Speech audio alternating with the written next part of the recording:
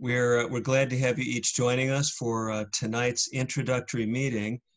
And we're going to talk about some things that I think are especially exciting. We're glad for each one of you who has come to join us either on Zoom or on actually other platforms. So we're up on Facebook and we are on YouTube as well.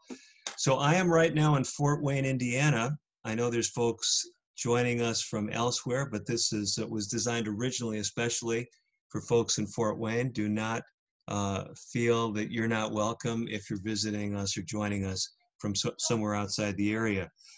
We are actually looking at, I think, some incredibly amazing and incredibly encouraging topics. For those of you who don't know me, I am a physician, David DeRose, and I will go ahead and project things for you right now so you can see my credentials and also a way to get a hold of me if you would like. So those of you that need to reach me, you can see an email address right there. So we want to talk tonight about something that can help you turn back the clock by optimizing what we call blood fluidity. Some of you may have heard me in the past speak about this topic. It's called hemorrheology.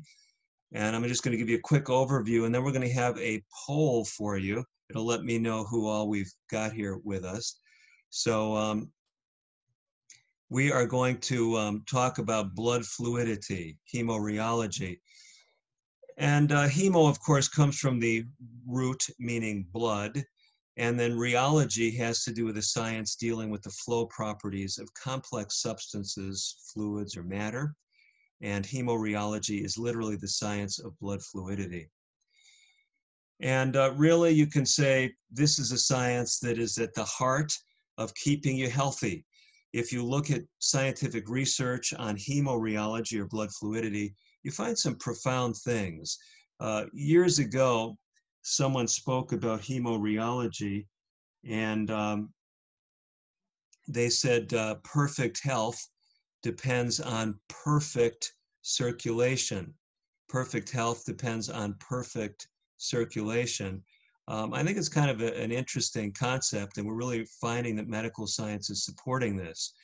A while back, actually just last year, I came out with a book called The Methuselah Factor. Just looked a little bit earlier today. It's doing well as one of the preventive medicine titles on Amazon. It's number 20 among the Kindle preventive medicine titles. It's also available in soft cover and audiobook. And it's tracking really well. People like the book. It's making a difference. And tonight and in subsequent health segments, we're going to go through practical things from this book. We've come out with a series of new videos that I'll be showing you, and we'll start doing that this evening. So we're going to move to a poll at this point. So we've got it's a 2-question poll. Have you read all or part of my book, The Methuselah Factor? And then have you seen any of my missing link videos? So I see a number of you responding. Okay, good. Thank you. We're going to close it here in about 10 seconds, and then I'll show you the responses. So we're just closing the poll here. Okay, so we're going to end the polling. Okay, we're going to share the results with you. So just so you know, if you said you've read some or part of the Methuselah Factor book, you're like half the participants. If you haven't, you're like the other half. And it seems that most of you have not seen any of our missing link videos. Now, I'm sorry for those of you watching on Facebook or YouTube. Only if you're on Zoom can you actually interact and do some of the interactive functions. But we appreciate those of you who are on Zoom giving us some feedback. So we're going to move on and talk about why hemorrheology, why blood fluidity is so important, and I'll tell you about some things that you can do to connect with this material between now and our next session that will take place on Tuesday the 9th. Tuesday the 9th. So medical research has shown all kinds of connections between this Methuselah factor. It's my term for hemorrheology. I call it the Methuselah factor because there was a character in history who was reputedly the longest lived person on the planet. and that individual was named Methuselah. So I want to show you a few things that the medical science is showing about this important science of blood fluidity. Let me just give you the example of stroke. So stroke is, of course, a leading cause of death, and it's something that has been connected with blood fluidity. That may not seem surprising, but in this 2004 study, they looked at a number of markers of blood fluidity. Hematocrit, that's the percentage of your blood that's made up of red blood cells. They looked at viscosity, that's a measure of blood thickness. And then the tendency of your red blood cells to clump, as well as a clotting protein called fibrinogen. All of these things are determinants of blood fluidity. The worse they were, the more strokes a person had, or the more likely they were to have a stroke. You say, okay, well, that's pretty obvious. How important are these risk factors? Well, let me illustrate this for you with coronary artery disease, the cause of heart attacks.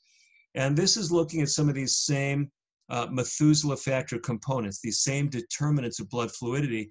And what I want you to notice with things like fibrinogen, this clotting protein, or viscosity, it can increase your risk of a heart attack some fourfold. So this Methuselah factor that we're going to study, we're going to show you how you can improve your blood fluidity. It's going to be very practical. Tonight, I'm just giving you a little bit of the background. And what we're going to do to make this even more practical is tell you this, and that is that these factors are not only important for things like preventing stroke and heart attack, but they can help your mental and physical performance. This is another graphic from my book, The Methuselah Factor, and it's showing you in athletes, highly trained athletes, how if they improve their blood fluidity, they had more muscle strength, they had better working capacity, better fitness measurements. And so really, if you want to perform better physically and mentally, you want to optimize your Methuselah factor. So it can do all these things. You see them listed there. We are recording these presentations, and we'll put it up there for you after the program. We'll send it, if we have your email, we'll send this out to you. So make sure you let us know how we can connect with you, okay? So let me go ahead now and tell you, we're gonna let you have an assignment between now and our first official start. This is an introductory meeting where I was giving people an overview. We're glad that you've come. 2 weeks from tonight, we'll actually be launching the program where we give you a pointer or several pointers every week to improve your blood fluidity, improve your overall health. And we've got an assignment. Victor's going to put this link in the chat section of Zoom. If you're not watching on Zoom, probably the easiest thing is just to go to Compass Health Consulting, Compass Health Space Consulting on YouTube. And we're going to be showing you some videos over the course of this series. And tonight we're going to do that. We're going to show you one of these missing link videos. It's based on one of the emerging connections between COVID-19 and blood fluidity. If you haven't heard the name of Dr. Schwelt, he's one of the leading YouTubers, physician who's actually treating COVID-19. And he's talking right now, I just looked at his most recent YouTube video, talking about how really the Methuselah factor, he didn't use that term, but blood fluidity and clotting is responsible for some of the complications of COVID-19. So if you want to have less severe COVID-19 infection, you want to have good blood fluidity. We're going to right now show you a video, and I'm going to stop sharing my screen, and one of my associates is going to actually show you this video right now. So it's one of the series called The Missing Link, videos that are showing the importance of the Methuselah factor. Is there a missing link when it comes to preventing the ravages of COVID-19, when it comes to yourself and to those you love? I'm Dr. David DeRose, and the research is suggesting that there might be something that's not often in the dialogue that can make a big difference. I'm speaking about the subject of hemorrheology. Now you say, no, I haven't heard anyone talking about hemorrheology when it comes to COVID-19. Well, some of you may know, I wrote a book not all that long ago called The Methuselah Factor. It is making this very complex science of hemorrheology practical. It's focused on what you can do to improve your blood fluidity. And if you've been keeping track of developments with COVID-19, what we once as a medical community thought was primarily a respiratory virus, we now realize has profound effects on the circulatory system. We've got young children that are suffering from vascular problems. We call it vasculitis. We have people in middle age who are having strokes. We have older people who are showing evidence of what we call thromboses. Some of them are large clots that may be affecting their lungs. We call them pulmonary emboli, or smaller clots in other blood vessels. Many researchers are finding that part of the ravages that's caused by COVID-19 is exactly because of blood fluidity. So, although we don't have all the dots connected, it seems prudent to do whatever we can to improve our circulatory health if we want to avoid the ravages of COVID-19 and a host of other problems. You say, well, I've been hearing some things about this. What can I do? Well, I'd like to suggest to you that if you get focused on a program to improve your Methuselah factor, your blood fluidity, even if it never turns out that any of the evidence connects this seamlessly with COVID-19 and its complications, the research shows that you're going to be putting yourself in a powerful position to decrease your risk of things like stroke and heart attack and even certain types of cancer. What I'm trying to say is that there's a missing link when it may come to the immune system and common viruses like COVID-19. Some of these things also have a relationship to our circulatory health. And the message is, if you can improve your blood fluidity, it can pay you big dividends. But I don't want to just give you a general overarching solution without giving you some practical strategies. So let me give you three. Three simple things you can do to improve your Methuselah factor. The first one is simply drink more water. Just a couple days ago, someone gave me a call and they were talking to me about their blood work. They described a situation where one of their kidney tests, we call it BUN, was quite high, but another kidney test called creatinine was quite low. They were wondering what was going on. I told them that the most common scenario where I see this pattern is simply not drinking enough water. If you're not drinking enough water, your circulatory health is not as good as it could be. And by the way, if we're thinking about the immune system, one of your first lines of defense, not even affecting your immune cells, is your respiratory tract, your respiratory tree. Did you know that you have mucus and little hairs lining your airways? We call it the mucociliary blanket. If that's operating effectively and you inhale some germs, that blanket can move those germs out of harm's way, out of the lungs into the mouth. We either cough them up or swallow them into the acid environment of the stomach. My point is simply this: keeping well hydrated, good for your circulation and good for your immune defenses. A second thing you can do is get regular physical activity. Regular physical activity is a powerful boon to having optimal circulatory health. If you're interested in having good blood fluidity, you've got to emphasize regular physical activity. You're worried about doing too much? Sure, check with a health professional if you've got concerns about your heart or blood vessels, but the bottom line is regular physical activity at an appropriate level is good for everyone. And then the third thing is focus on a healthy diet. There's some things that I talk about in the Methuselah Factor book that are just losers. One of them is those simple sugars. Yeah, that's right. Refined sugars, whether they're in soft drinks, whether they're in desserts, these things are not helping your immune system and they are not helping your circulatory health.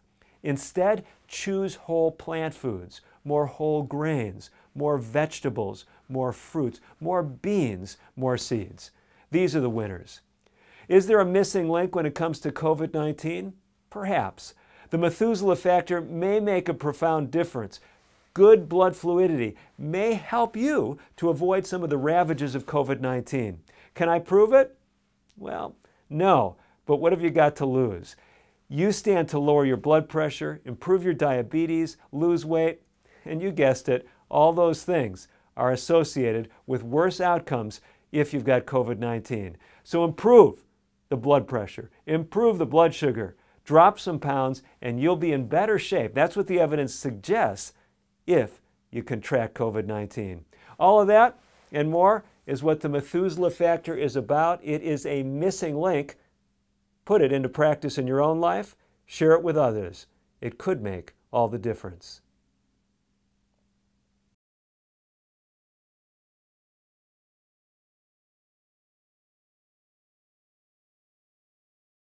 So basically, what you'll be able to do if you go to my YouTube channel, it's simply Compass Health is one word, space consulting. If you go to that YouTube channel, you'll see a section of videos. We have like 9 of them up right now. They're called the missing link. What we're showing is how this Methuselah factor, why it's so important. And that's really your assignment between now and 2 weeks from now. I want you to really, if you look here where we're going to be going through simple health principles to improve your health. But I want you to say, well, this really does make sense. I see why this guy, why this doctor is saying, okay, why does he want us to improve our blood fluidity? So if you watch some of those videos between now and 2 weeks from today on June 9th, you'll be up to speed why I'm going through simple principles to improve your blood fluidity, because it can help you in all these variety of ways. So Victor has put up this this link. If you're on Zoom, if you're not on Zoom, you could take a screenshot. But really, the easiest thing to do, instead of trying to key in all these this code, is just to go to YouTube and put in simply Compass Health space consulting and just subscribe to the channel. Then I'll be putting out a couple more videos in that series during the next 2 weeks. So you'll have access to all those videos. And then Victor also handles the resources. So those of you tuning in, you can take advantage of the 50% off if you do want a print copy of the book, but you do not need that. But that's just something we're offering you. Okay? So make sure that you subscribe to the channel. Whether you come to these Tuesday night meetings or not, we're going to be releasing 30 new videos. They're going to come out in a DVD set. Should be coming out in about a month, but you'll be able to see them first. So no one's seen these videos publicly. It's just the creative folks who've been working on them.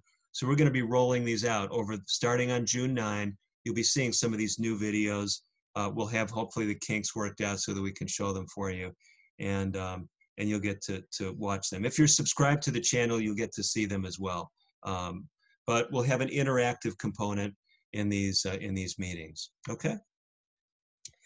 So an added bonus, I promised this to you as we're winding up the health portion. As you can see here, we have a special a book. This is a book I wrote about 4 to 6 years ago, when the Ebola crisis was upon us.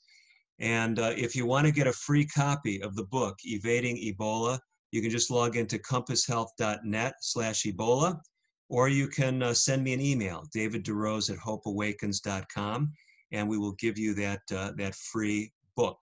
Okay, I've got some other free resources I'll tell you about in just a minute. So we're going to segue from the health segment now to a spiritual component. Now, don't just leave. Some of you will not want the spiritual component, and that's fine. But I want to tell you about why I've included it in this series. And we're calling it Hope Awakens, based on an inspiring series that some of us have watched recently. And I work with the Hope Awakens team. I'm one of their volunteer coordinators in the Fort Wayne area. But let me tell you, just stay with me for about 10 minutes. And check this out, even if you don't think you're interested in the spiritual component. I want to tell you why I've included it.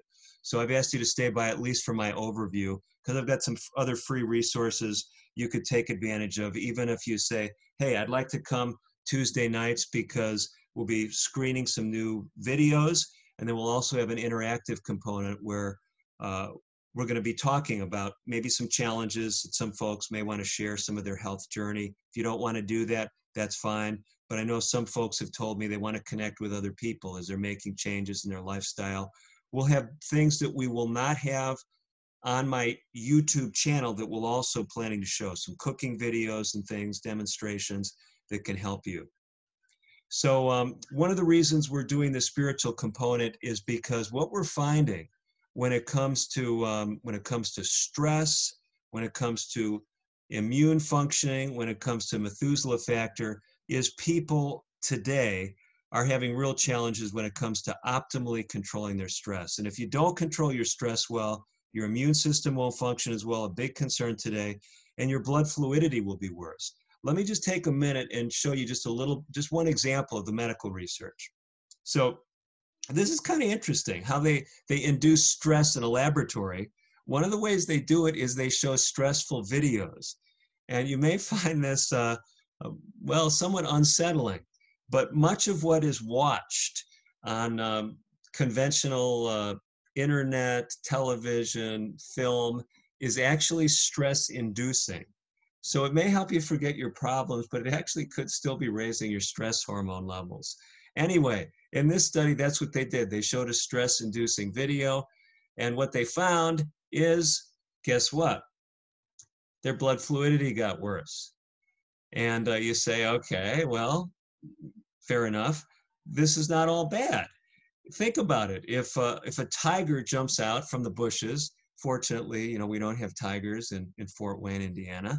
But if one did jump out of the bushes, I would want my heart rate to go up, my blood pressure to go up, and my blood to be more coagulable.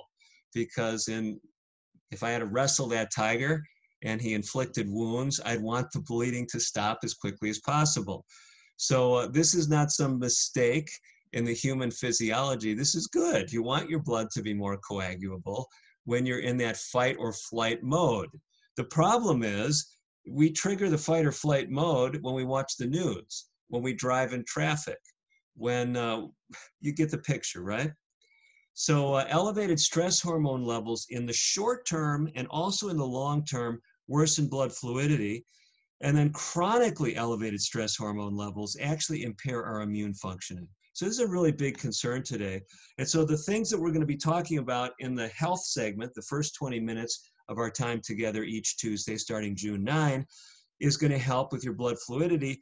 But the spiritual component, I'm including it. Why? Because the evidence suggests there's some spiritual connections with stress control. Because when it comes to dealing with stressors, I've noticed over the years, many people tell me that they say the Bible for them is a great stress relieving agency. Now, other people might say it's stress inducing. And you might say, well, okay, who cares if someone says it's stress relieving? Does that really mean that it is?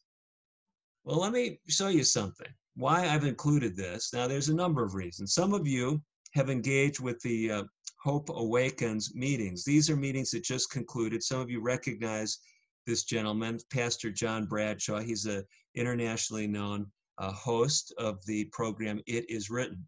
And some of you have come to this session because, to be honest with you, I was inspired by these meetings and other people in Fort Wayne, and we said we should do something that continues the influence of these meetings.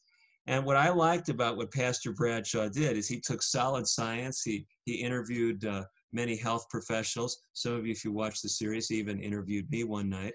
And he included Bible principles to try to help people have more hope and deal with stress. And I thought it was very effective. So these Tuesday meetings that we're having, that we're launching tonight with this introductory meeting, were originally designed as a follow-up for the Hope Awakens series.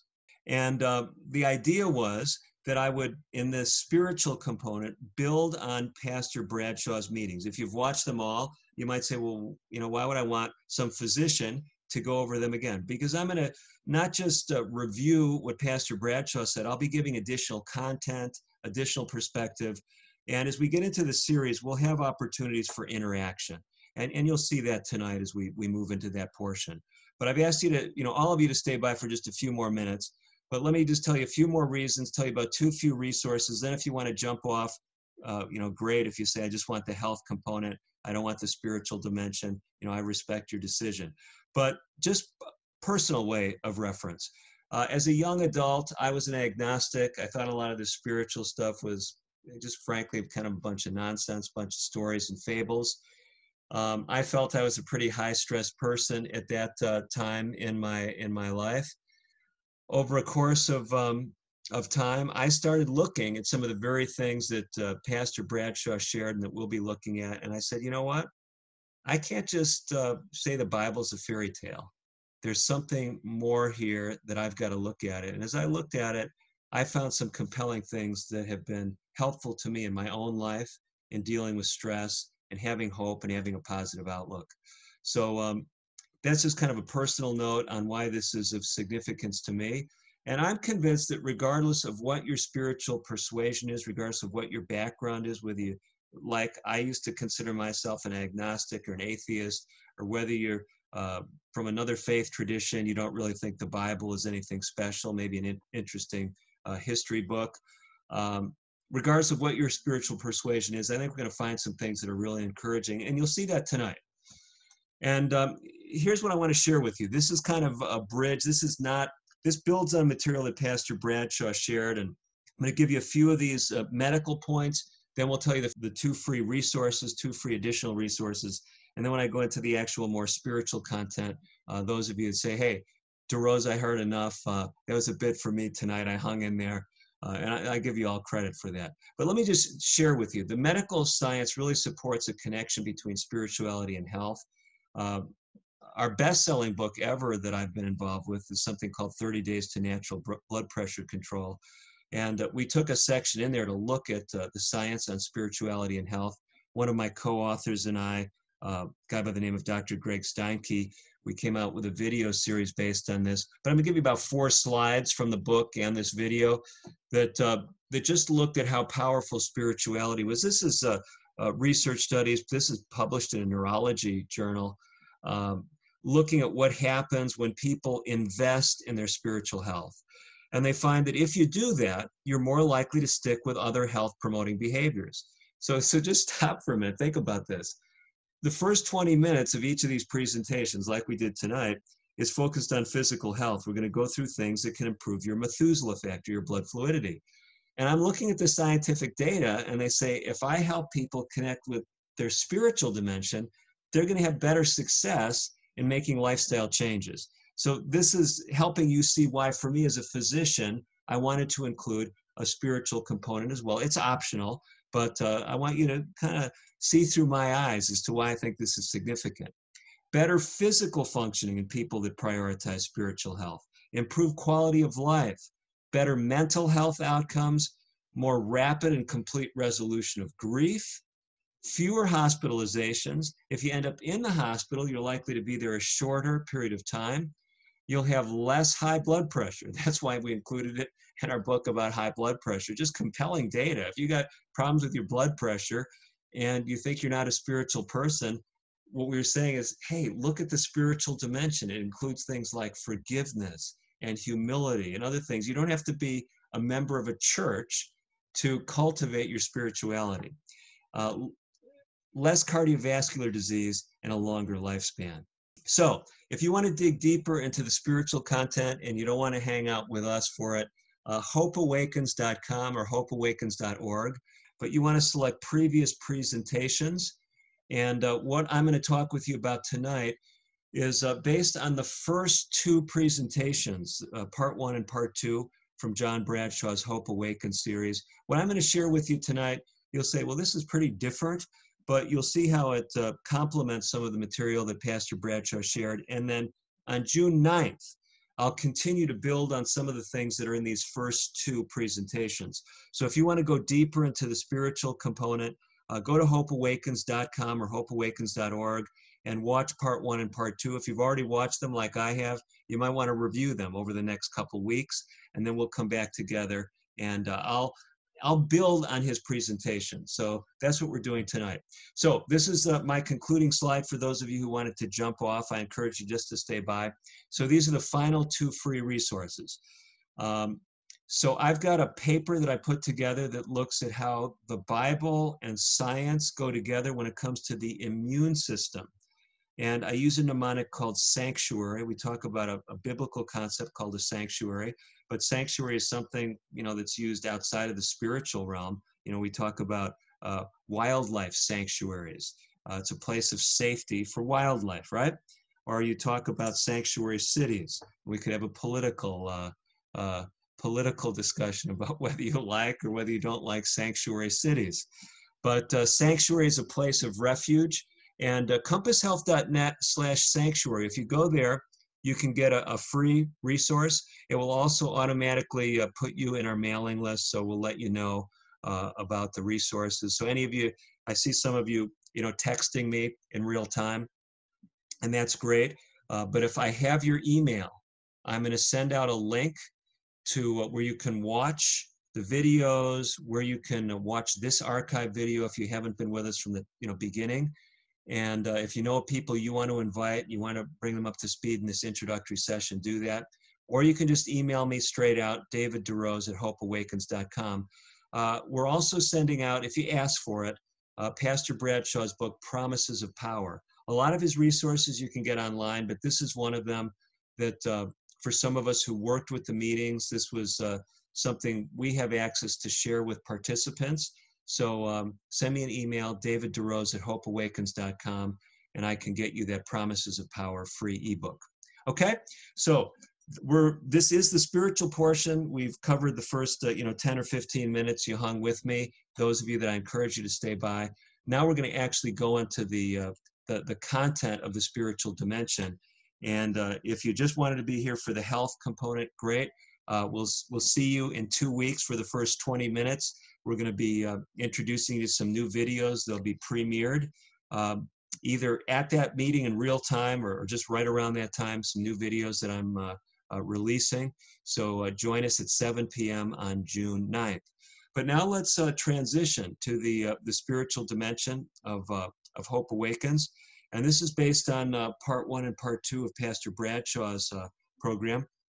And we are going to look at some of the material he introduced us to. In his first presentation, he talked about signs.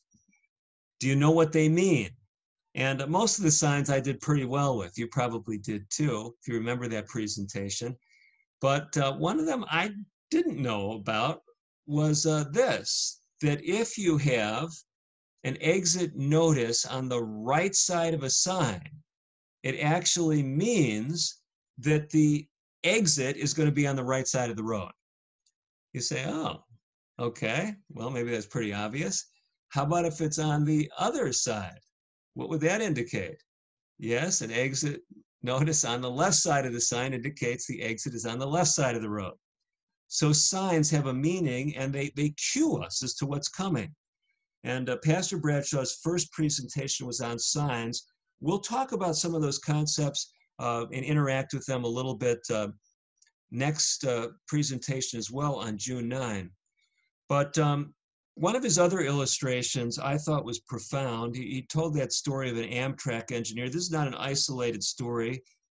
Engineers have done this on more than one occasion. They miss a sign to slow down, and this particular engineer tried to make a 30-mile-per-hour turn at 80.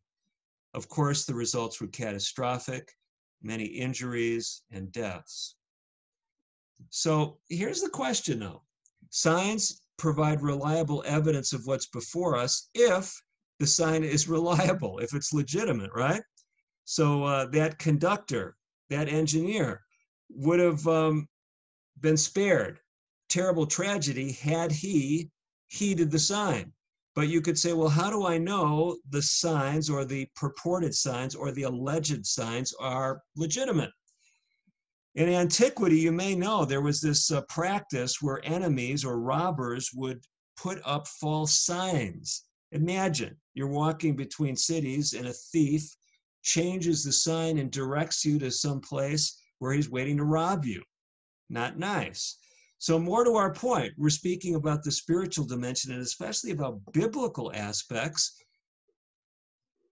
When the Bible speaks about signs, can we evaluate whether they're true or false? I mean, a lot of people like me, early in my life, I said, a bunch of just a bunch of storybooks, stories in this book called the Bible. Well, let's look at these questions. How can we know? How can we have some insight? Now, this is really interesting. From my vantage point today, I really see evidence that the Bible is actually trustworthy. Now, I say that with some trepidation, not knowing who's listening. I don't want to put any individual in a bad light, but I think there's all kinds of people out there that draw conclusions they say are drawn from the Bible that I would say are anything but biblical.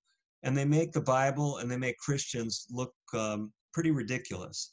And so if you're tuning in tonight and you feel you're an atheist or agnostic, that may be something that's commendable. Now, I know others, if you're, from a Christian worldview, you say, why would I commend an atheist or an agnostic? And the reason I commend some of these people is because some of the stuff they've been told is in the Bible or that Christians believe is really pretty ridiculous. It's not biblical. And if you didn't watch Pastor Bradshaw's meetings, we're going to be looking at a number of these things, the myths that he dispelled in the series that really, I think, need wider circulation. And for me, before I became a Christian, I thought a lot of this stuff was nonsense. I heard about it in churches, okay? And now I realize that this stuff is not sound at all. So we're going to walk through a number of these things. So I want to show you in our time together, especially over these first 2 weeks, the Bible's stories are set in a scientifically defensible framework. We're going to look at that tonight from a physician's perspective.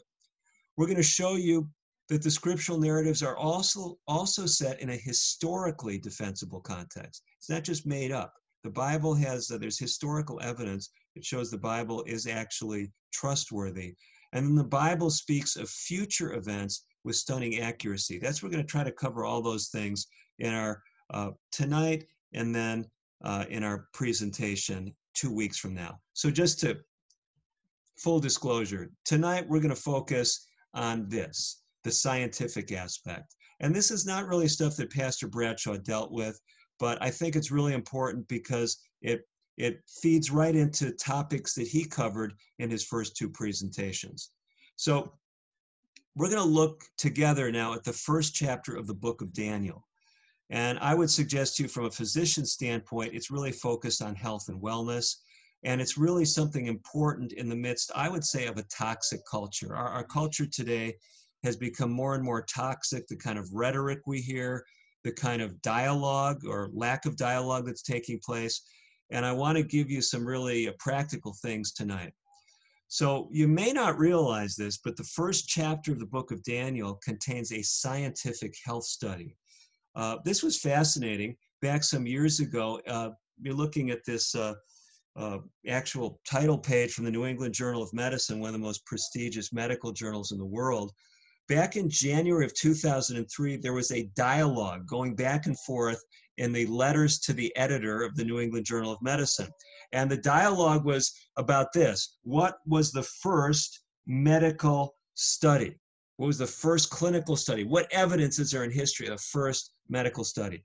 And these people were writing back and forth. They talked smallpox studies, studies of scurvy. But here was the kind of final salvo in the dialogue. The earliest clinical trial was neither Watson's study of smallpox nor Lynn's study of the prevention of scurvy. The first report of a clinical trial has biblical origins in the book of Daniel. And then the other author who was in dialogue said, I acknowledge Dr. Lewis's successful search for an earlier clinical trial, one that was performed a couple of thousand years ago and described in the book of Daniel. So tonight, in the time remaining to us, we want to look at Daniel chapter 1. And I do believe that there is a God who wants to guide us as we study the Bible. So let's just have a brief prayer together. Father in heaven, we're looking at the Bible. Some might be joining out of curiosity. Others might be ones who already have a relationship with you. They trust you.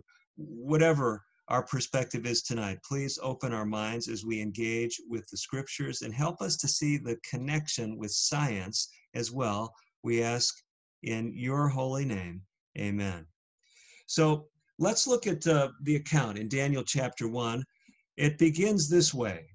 In the 3rd year of the reign of Jehoiakim, king of Judah, Nebuchadnezzar, king of Babylon, came to Jerusalem and besieged it. And the Lord gave Jehoiakim, king of Judah, into his hand with some of the articles of the house of God, and he carried them into the land of Shinar to the house of his God, and he brought the articles into the treasure house of his God. Now, what's really interesting about what's happening here, if you know anything about ancient history, and I'm not going to go through all these slides for the interest of time, but since it's being recorded, if you want to look at the recording and go back and look at some of them. But what's actually happening is Nebuchadnezzar, who was the most powerful potentate on the planet in the days of Daniel, is basically defiling the holy sanctuary of the Hebrew people. He has gone into that temple. He has treated that which is holy as common, and he's taken out these holy articles. And basically what this conveyed in the ancient world was that the God of the Hebrew people, the God of the Bible, we could say, the God of the Old Testament, we might say today, looked impotent, and the God of the Babylonians was superior. That's how the ancients viewed it. Whoever won a battle, their God was superior. And so the temple is defiled, that which is holy is treated as common. From a human perspective, the God of the Bible, irrelevant. Now, by the way, this is the way a lot of people feel today, okay? So it's an interesting story. Well, just watch what plays out. Some of you know the story very well. This is Daniel chapter 1, continuing. The king, King Nebuchadnezzar, has Ashpenaz, his chief official, to select from those Israelite exiles some young men of the royal family, and he actually brings them into a special training program. There were certain qualifications. They had to be handsome, intelligent, well-trained. They had to be quick to learn, have a high aptitude. What was going to happen here is Nebuchadnezzar had an amazing policy. He would take captives who were in the royal line of the countries he had conquered, and he would train them. He would train them to be puppet rulers. So that's what happens in this story. Daniel and 3 of his friends are among that number. And it says the king then gives orders that every day these individuals were to be given the finest food and beverages. They're going to be on this regimen for 3 years. They were going to be fed from the king's table, the same food and wine as the members of the royal court. You'd say, wow, they've arrived, right? Now, verse 6 mentions Daniel, Hananiah, Mishael, and Azariah as 3 Hebrews from the tribe of Judah who were actually among this group that was going to receive the special training. And they were given new names. Very interesting. We don't have a lot of time to dwell on this, but these names, Daniel, Hananiah, Mishael, and Azariah, if you look at their names, all of them have either L or Yah. You see like AH or EL in their name. These names are derived from something to do with God. So Daniel would mean like God is my judge. So referring to the God of the Hebrews. So Nebuchadnezzar gives them all heathen names, names that go along with the Babylonian gods. So their names are changed. It's a part of a brainwashing process. They're going to learn the language of the Babylonians. They're being given the food of the Babylonians. Now this is where it gets really interesting. And it says Daniel resolves that he's not going to defile himself with the royal rations of food and wine. Now, here it's really interesting. So Daniel is basically saying that even though his senses would tell him that God is irrelevant and the things that are holy to God are not significant, the God of the Bible, he's still saying, even though it doesn't look that way, I am going to still trust the God of heaven, the God who revealed himself in the scriptures. And according to the scriptures, there were certain things that you shouldn't eat or drink. And he says, I'm not going to defile myself. And so he asks Ashpenaz to allow him to follow his dietary convictions. Now, Ashpenaz is sympathetic to Daniel, but he's afraid, because the king is offering Daniel and his friends the best food. That's what they think. So the best science of the day was saying, eat these foods. And And Daniel says, the king's decided what you're supposed to eat. If you don't look as fit as the other young men, he may kill me. I mean, this is how capricious those rulers were in antiquity. You know, if they think I'm messing up with the educational program for you guys, they're going to kill me. Now, by the way, if it was a life or death matter with the king, do you think only Ashpenaz would have been killed? I mean, Daniel was literally putting his life on the line to follow healthy lifestyle practices. It's an amazing story. And why was he so particular? No doubt there were other Hebrew captives. And what do you think they said? Was Daniel bent on becoming a martyr? Well, I don't think that's likely. Even though the human evidence suggested otherwise, he was saying he was going to trust this God who at a time in my life I didn't trust. He was going to trust a Bible that I didn't trust. He had a portion of the scriptures available. Of course, some of it wasn't written because Daniel actually wrote one of the books of the Bible.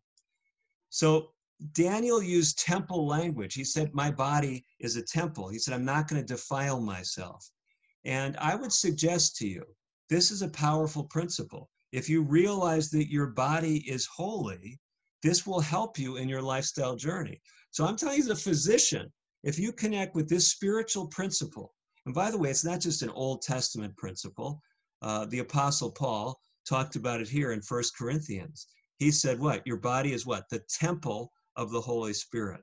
And if you catch this vision, it will make a big difference for you. Daniel caught this vision. He asked for a 10-day trial, a 10-day trial. And that's what happens. You read the book of Daniel. Ashpenaz gives him 10 days, and Daniel only gets vegetables to eat and water to drink. Now, when I started practicing medicine, some of you, by looking at me, can tell that I didn't graduate just last year. I've been doing this for a long time. But when I first graduated from medical school, I had a vision for this healthy lifestyle, with putting patients in the hospital on diets that were based on plant foods. The dietitians were worried, just like Ashpenaz was. You know, you're not going to give people enough meat and cheese. What's going to happen? Actually, all the patients did well. We actually realize today that this is the best diet. And this is what happened in Daniel 1. The ones who didn't drink the wine and didn't eat the rich foods of Babylon, they actually emerged superior from a 10-day trial. Now, I know some people read this, they say, come on, what can happen in 10 days? I can tell you from the medical research, 10 days is enough to make a difference. And I've worked with these programs over the years.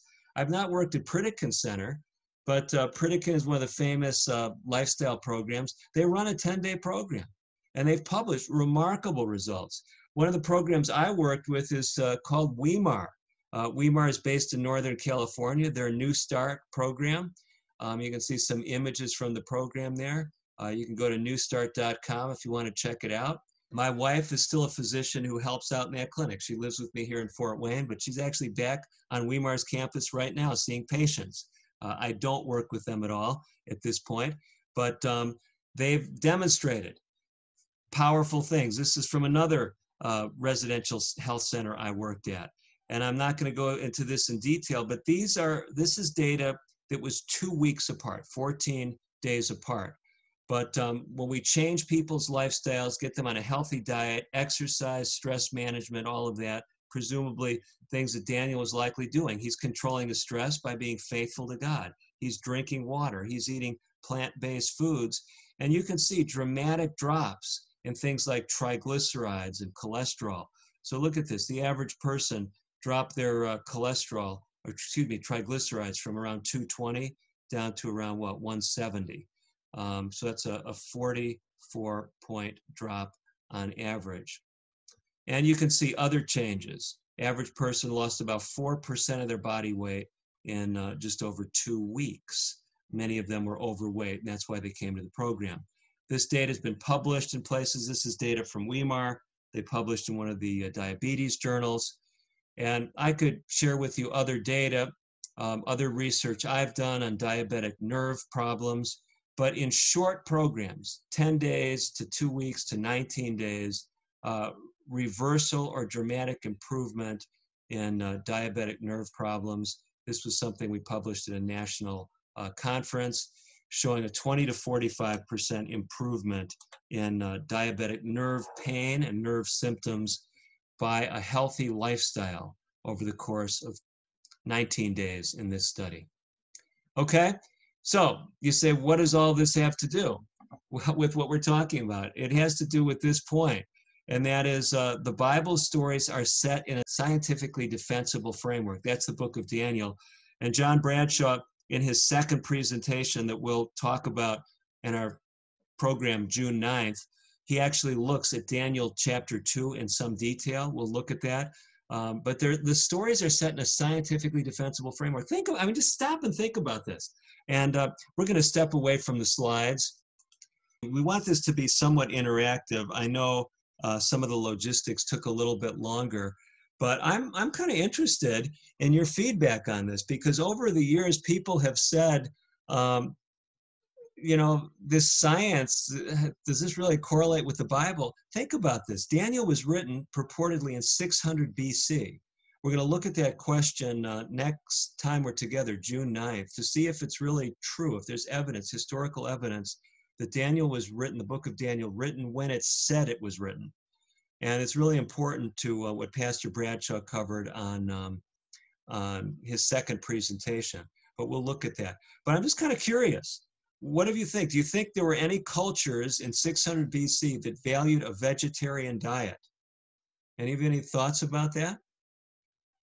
Okay, so somebody asked about Hindu people. And I think that is a good, and some of the Buddhist traditions, okay? Someone was mentioning Chinese, Buddhism, Hinduism. Yeah, there are traditions that did value that. Middle Eastern traditions, I'm not aware of any. Egyptian, Babylonian. In fact, just interesting side note, the Cambridge Encyclopedia of Food says that the use of pork has a long history of use that goes back to Babylonian times. And that is curious, because that's of special significance in history. If those of you joined us late, I want to remind you about something. I will show you a slide one more time. I'll share it with you, because we have some free resources. One of them is the free book called Evading Ebola. And Evading Ebola is available by simply sending me an email to davidderose at hopeawakens.com. You can see that there.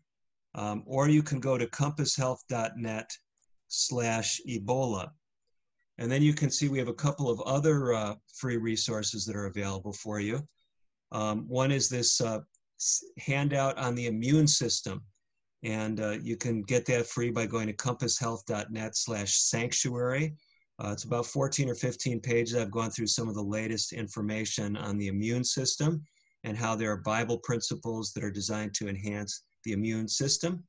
And then we've also got David DeRose at hopeawakens.com. You can request it, the Promises of Power book by Pastor John Bradshaw. It's a little booklet, got a lot of nice points that can kind of encourage you. So those are some of the free resources that we've had for you tonight.